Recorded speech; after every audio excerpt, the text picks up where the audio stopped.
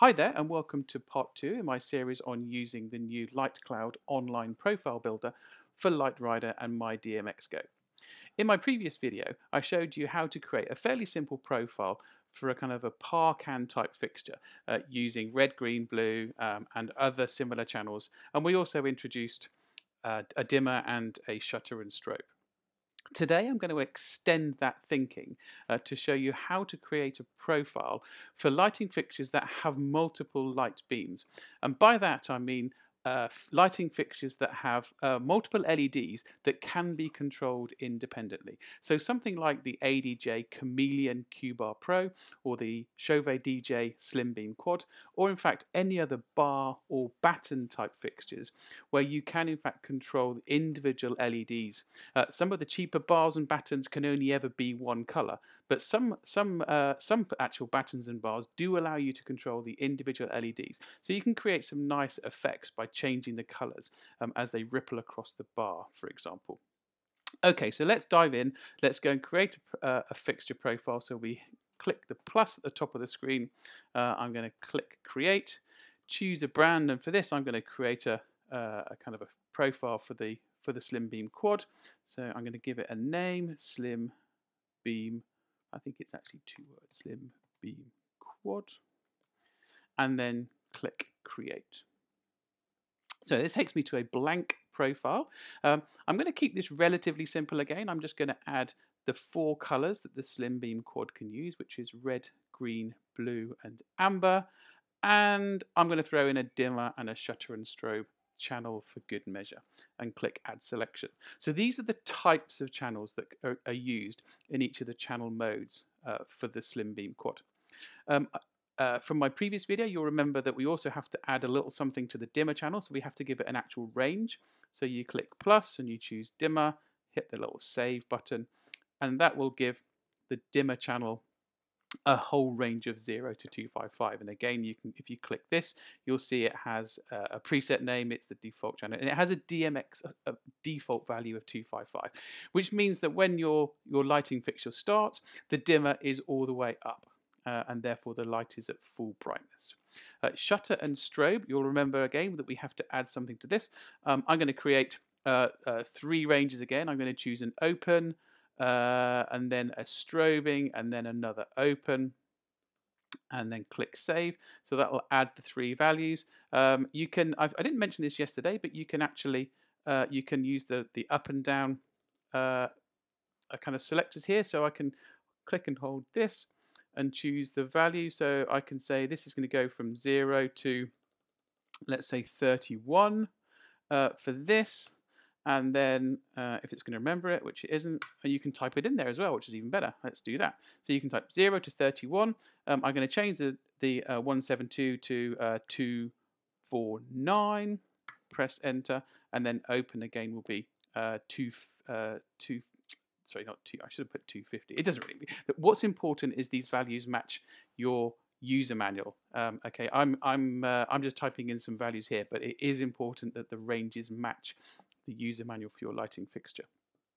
So, okay, so we fixed dimmer, shutter, and strobe, and I'm going to go to mode 1, and I'm going to keep this one really simple. But actually, there is something else I need to do first, and that's to tell this fixture profile that this light has more than 1 beam. We need to tell it that it has 3 beams, and to do that, we go into Properties.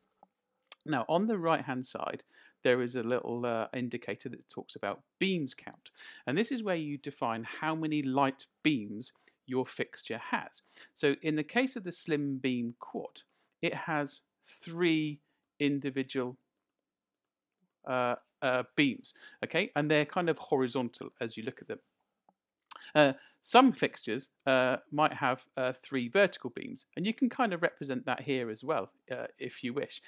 You will get some fixtures that might be a matrix type, which could be a 3 by 3, so you can click plus here and have a whole range of different arrangements of LEDs. But for the Slim Beam Quad, I'm going to keep it really simple. It's going to be 3 horizontals. Now there's one more thing we need to do here before we're finished, and that's to give each of these beams a number.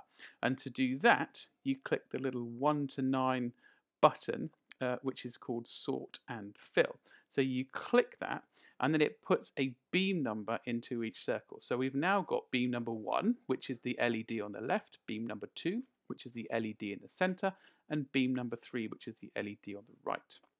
Okay, so we've now told this profile that this particular light has more than one beam.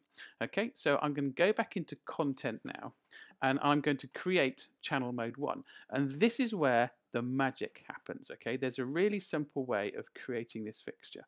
So I'm going to click plus, and I want to choose red, green, blue, and amber. Okay, and I'm going to, but rather than just clicking add selection and saying I want to add one lot of those, I actually need to add 3 of them, because there are 3 reds, 3 greens, 3 blues, and 3 ambers for each of the LEDs. So there's the LED on the left, LED in the center, LED on the right. Now this is where something slightly different happens. When I click add selection, the profile builder will say to me, or ask, so how do you want to number those beams? Do you want to just leave them all as they are? Do you want them to be, or do you want them to be incremental, as in give them a number? For this, I'll show you how this works if you choose no modifications, because it works just fine. So, and you'll see the results in a moment. So I'm going to leave this as no modifications, but the beam assignments, now that is important. Okay, I need to give those numbers, and I need them to be incremental, because I need the first group of red, green, blue, and amber to be beam number 1. I need the second group to be beam number 2, and the third group to be beam number 3. So that's what incremental does. So for the selection here, you need to choose incremental, start at number 1, and I'm going to click save. And now you'll see what happens. So what I've done is added 3 groups of red, green, blue, amber. This is group number 2, red, green, blue, amber, and group number 3, red, green, blue, amber.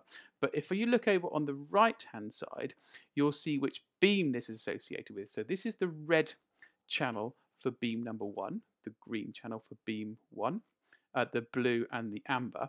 But when I look at channel number 5 here, this is the red channel for beam number 2, red channel for, green channel for beam 2, blue, amber, etc. And then this is the third one is the red channel for beam number 3.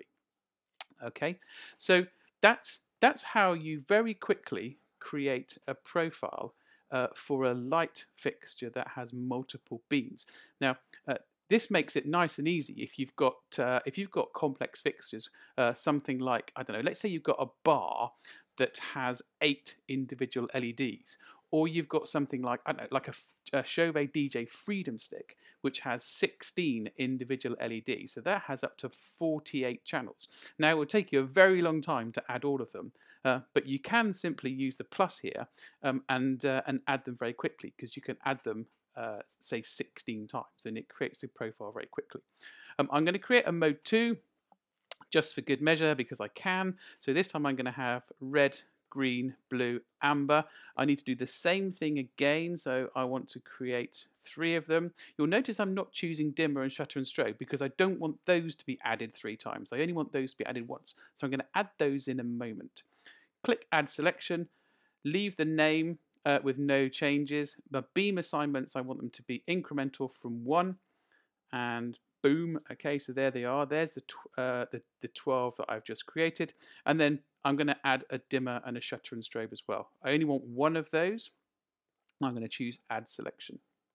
Hang on a second, I think I might just click the wrong one there. Click that.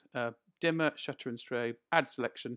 Oh no, this is correct actually. My apologies. So this asks me, do I want the shutter and strobe to apply to all beams? And in this particular case for this fixture, it does. So I'm going to choose assign all. Okay, so you'll notice if I click the amber channel, it's only selected beam number 3. But if I look at dimmer, they're all selected. Shutter and strobe, they're all selected. So this profile builder is actually pretty comprehensive and allows you to do some quite clever things.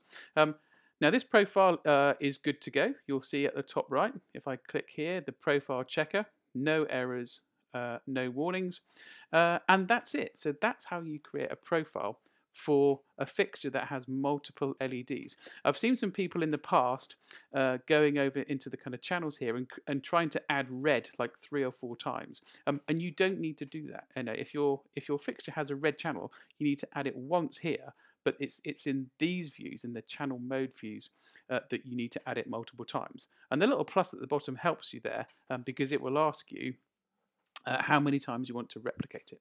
So it's pretty cool.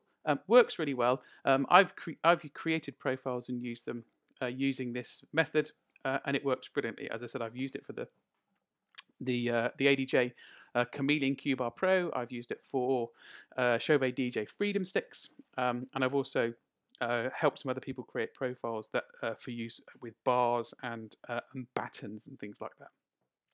Right, okay, that's it for now. As always, if you've got questions, you can head over to the Light Rider and mydmx Go Help and Support Facebook group. You can add your questions here in the comments if you wish.